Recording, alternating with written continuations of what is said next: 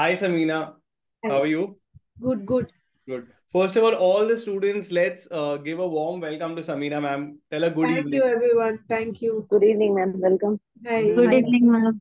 Hi, everyone. Yeah. Tell. So, Sameena, we were doing the subject that you normally practice about corporate restructuring. So what is your understanding of restructuring and how do companies today restructure themselves to improve their profitability? Okay. So, firstly, thank you, everyone, for having me here. Now, I do corporate restructuring on a regular basis. So, there are companies that look at restructuring for various purposes. So, one could be that the group itself has many entities within. So, generally, I'll give you certain examples.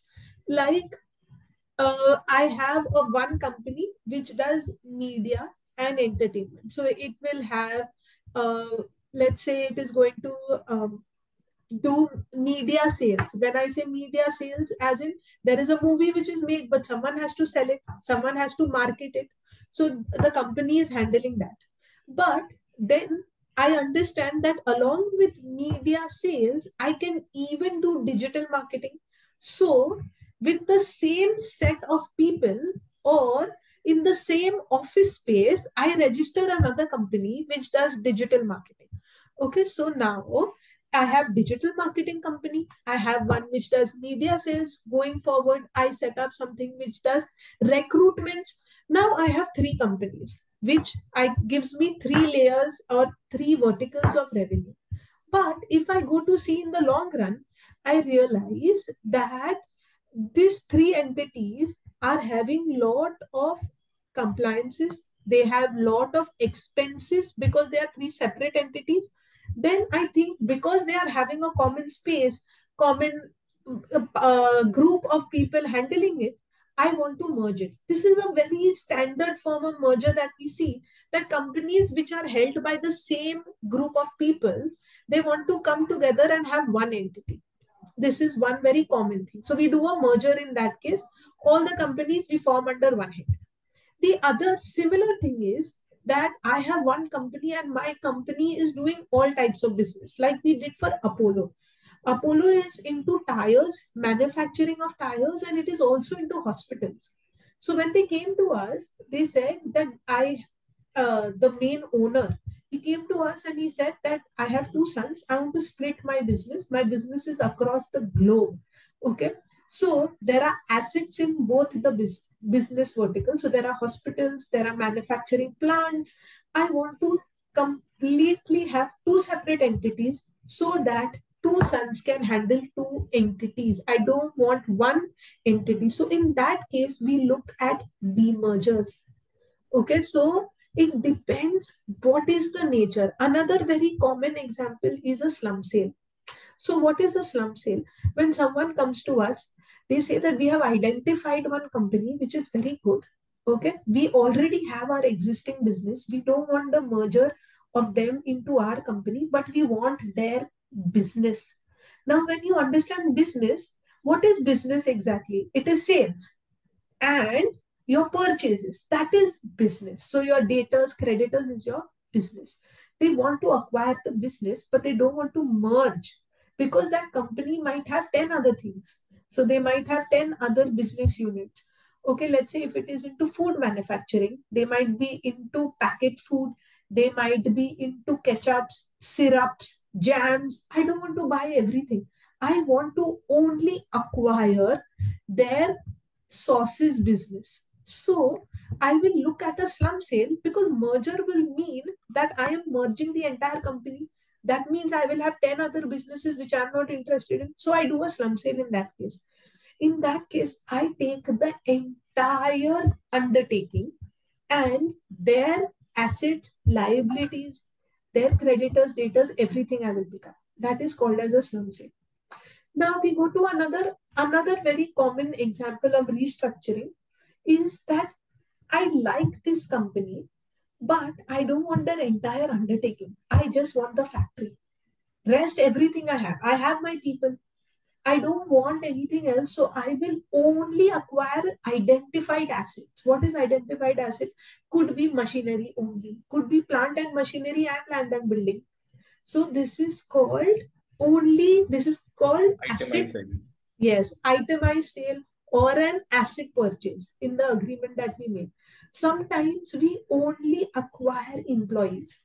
We know that this company has expertise. Like if you see Deloitte, if you see KPMG, all of them, it is not the asset that you want to buy. It's not the building. Who cares about the building? Today, KPMG can be anywhere. BDO can be anywhere. These big audit firms, they will acquire. It's called a acqui-hire. Acqui-hire is, or that is, we acquiring the entire team. Their entire transfer pricing team, KPMG has acquired of Deloitte. Or Deloitte, so they are doing acquisitions. Okay, data So privacy team isn't has it been like, acquired. how is it like getting the entire team? Who's the seller? हाँ. Or they themselves are joining it? Would just be a contract where they leave a company and join. So how is it a No, so now see, if normally employees resign and come, you correct? will have a new PF, new The entire gratuity. team resigns and comes.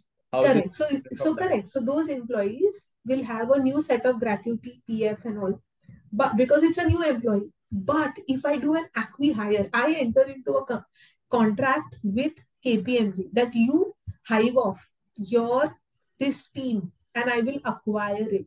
So in that case, it shows that there is a transfer of employees. So Okay. their PF gratuity is still continued. It is not a new resignation because gratuity has a 5-year period. So under PF what agreement are they transferred? hire agreement. Okay. Yeah. So that is And what sometimes does it becomes a KPMG get in return for selling off their entire employee as a team? they get a certain but sometimes what happens the those teams become redundant. I want to focus on certain things. Got So it. I will do that.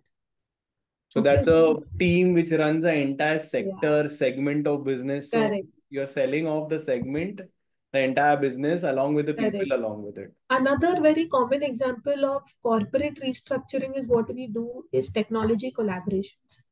Like I am sitting in India, I know another company has a wonderful product, it is patented. Okay, like we did for one of the listed companies who is into adhesive space. Adhesive space is adhesive means say of Fevicol, gum, whatever. So they understood that there is another company in USA and it has this adhesive that they have made for leather industries. So your Jimmy Choo bags or these Cartier, watches and all, which are they are made of pure leather. But to stick the leather, you need that special product. So we did the technology collaboration so that they send us the technology or they give us access to the technology. So we are not actually going there acquiring any asset which you can see. Hmm. What we are purchasing is notes. We are purchasing they didn't have a software, but the technology details Okay. that was emailed to us So for it which was we a paid huge amount. technology sold or technology transferred No, for it assignment. was sold to us. Okay. we took we took agreements from them that they will not get into the business and this technology will be ours and they cannot sell it to anyone Okay. So the else. business is sold, whose Yeah, main core we didn't take aspect the is the land technology. building. They had a factory. We did not take all of that. All we took is the technology. So we did a Any technology component of a collaboration. business can be sold because it's your asset. Correct. And what is the agreement called? Technology transfer agreements. Technology transfer agreement, and it was of a huge amount, Got it. so So around $10 million. okay. So in case of cross-border, because when $10 million normally the is 80 structure gets crores for extremely only difficult. two documents that we got. Basically, we got only two documents for 80 crores. 80 crores, two documents. That was tech, but it was what was written was technology. Okay. Basically, what is there in those ingredients and how to produce it here. So when just when 80 crores is being transferred, how much do the lawyers and CS get? It's different We altogether. also touched wood, we also made a lot of money in that because we are the ones who are literally having these transactions, liaising with them, and getting these transactions done. Definitely. Any percentage of 80 crores is acceptable. Right. So now again, now when I was seeing that the cross-border transactions, when they happen, they get so complex and the the laws are so different. So how are they dealt with? So I'll tell you And one any thing. example of that Yeah. practically? So recently we did a cross-border transaction. And when I say cross-border restructuring for a listed Indian company, so the listed Indian company had subsidiaries across the globe. So we were dealing with Singapore, Netherlands, United Kingdoms, and Singapore, Netherlands, and UK, yeah, and Dubai. So we were dealing with four jurisdictions. So these business had a multiple location Subsidiaries. They had subsidiaries, subsidiaries step in down different countries. subsidiaries, associate companies here. And we wanted to get, instead of having multiple subsidiaries, like step down subsidiaries, we wanted direct subsidiaries. So instead of A, which is a listed company, A has a subsidiary B, B has a subsidiary C, C has a subsidiary D, D Correct. has a subsidiary E. So instead of that, we wanted to cut the layers and have only direct subsidiaries of A. So B will become direct Got it, subsidiary, got it. C will So become all of direct them would subsidiary be, D. merged in A. Correct. Correct, correct. So what do Not they merge. We acquire? didn't do a merger. We I bought a understood. whole. I understood the Yeah, structure. So what is the correct. benefit in doing this? Like, what was So the under your rationale? Companies Act, if you see that there is a section which says that you cannot have companies cannot invest beyond two layers of subsidiaries. Correct, correct. Okay, so now I do not want multiple layers, because if I want to invest in a jurisdiction where my subsidiary is there, I cannot do it because they are Correct. multiple layers of subsidiary. So Okay. this is what we did. And then This you have to, required. then how does the reading go about with respect to laws of all the countries? So you have to catch company law Netherlands, company law So you know what is interesting, and UK. which is, one should know that all of these laws are more or less same. What we do buyback in India, Singapore also buyback is almost the same. Like how for capital reduction you have to go to NCLT, same thing you have to do. Even there is a Singapore authority where you have to go. It's Okay. called the ARC. Okay. Similarly, in UK we have the NSI. Okay. So these are how we have the SEBI over here. They have similar NSI. So you have to take approvals. It is not very different.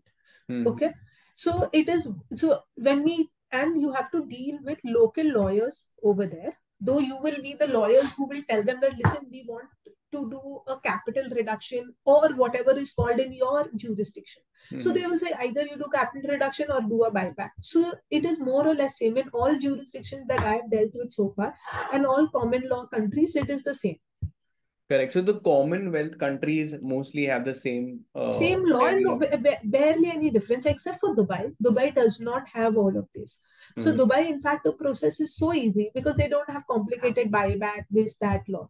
They have just one authority. You tell them you want a capital share reduction, they will say take approval of everyone and come back. There is no concept of buyback, this, that, etc. So how does it work in Dubai? Either it is increase of share capital or decrease of share capital. Simple. So then how do you, like, for example, if there is a company in Dubai and they want to do this, so how do you execute it? So Like, if there what's the is, process? Like, which authority is there in Dubai? it is called the FZE authority. I will have to check the exact name.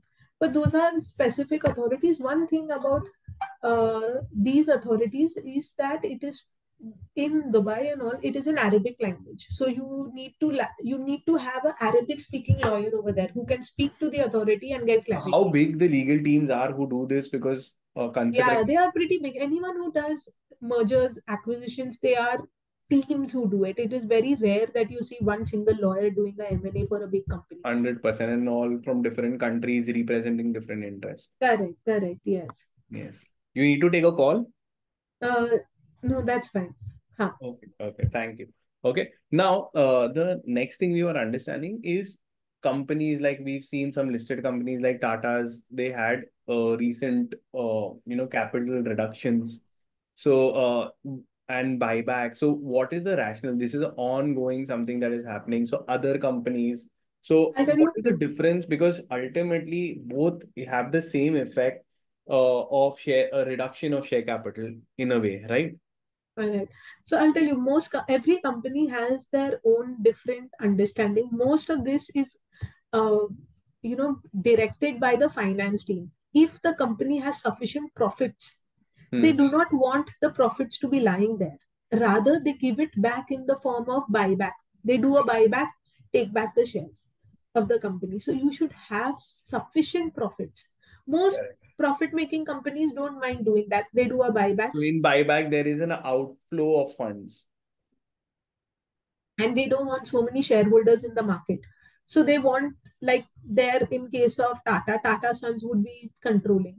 So if they give an option that to public shareholders, you can do a buyback, tender your shares for buyback. Okay. And how's the tax implication? It's equal for both when they do, or See, it all depends on the which is more profits tax of the efficient? company.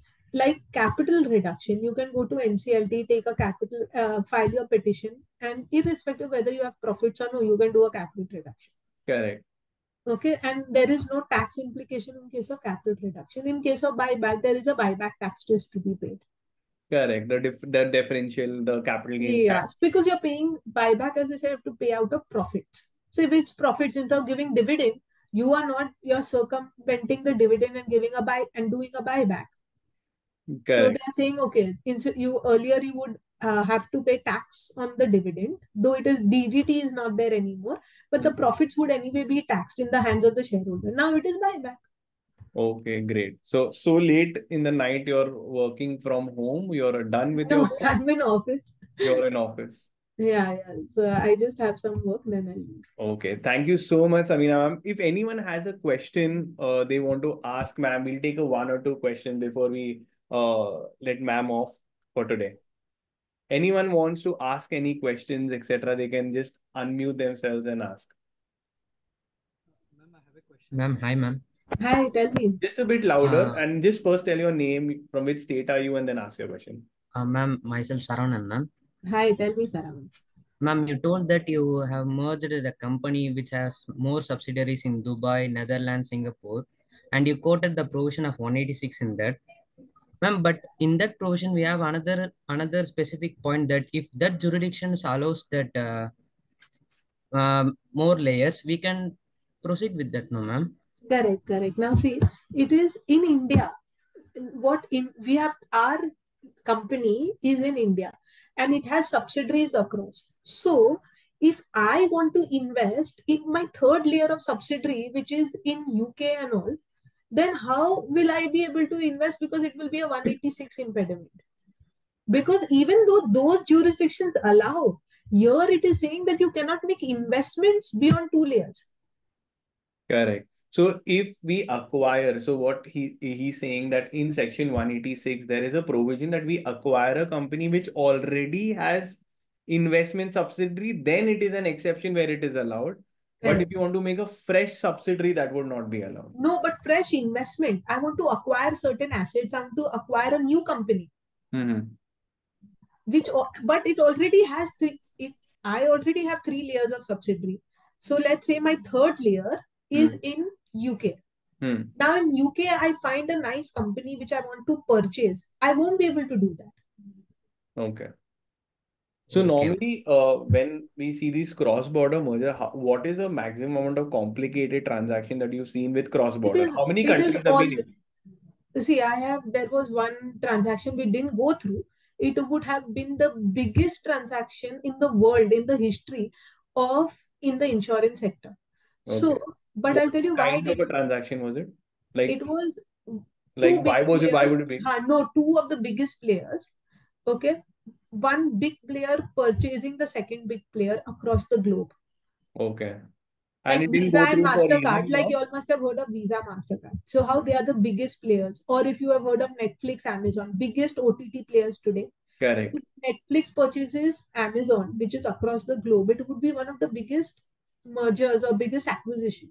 But that transaction did not go through because, like how you have CCI, that Correct. Competition Commission of India, similar authority in USA did not give the permission, Okay. saying that it will be an because it was a we call it antitrust authority did not give the permission for that. So we had done all the paperwork, we did the diligence, but because the antitrust authority did not give the acquisition permission of USA, then it did not make sense to do across the globe.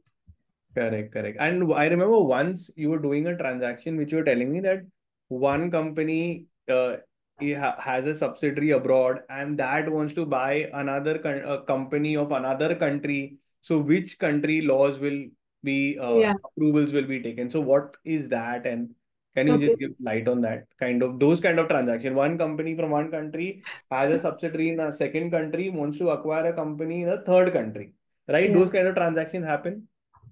Yeah. So we do a lot of these, but there we got stuck, and there was a very which went on for many days. The debate. It was simple that if there are two, like let's say I am based out of India, your company is based out of UK, okay, and we are acquiring my subsidiary of Singapore is acquiring your subsidiary in Netherlands. Hmm. Now, which will be the dispute resolution clause? Which law we have to write Which laws will that be governed? this agreement will be governed by the laws of dash. Normally, if it is India, we write laws of India. Correct.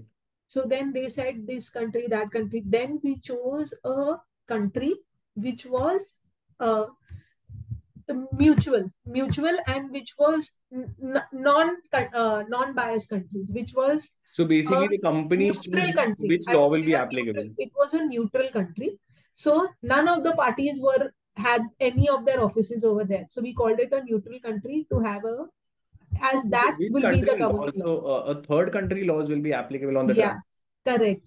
And that is allowed Oh, under so your basically, arbitration. company from India and merging with a company in USA and applying the laws of UK. UK, correct. What is that kind of things called? Like, oh, this is common.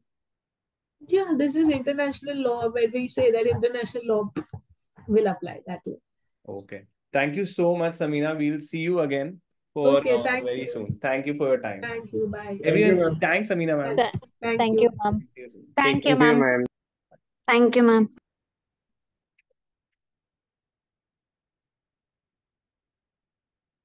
Yeah, stop the recording.